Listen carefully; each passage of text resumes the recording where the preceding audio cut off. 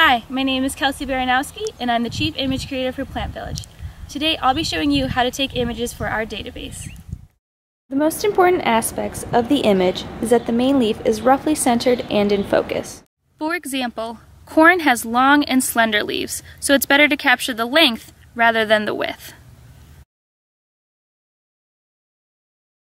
Since images are taken in ambient light, there can be sun reflectance on various parts of the leaf.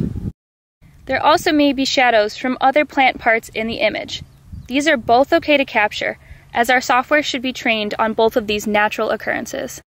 For example, in this image, we can see the main leaf is not in focus, while the other leaves are.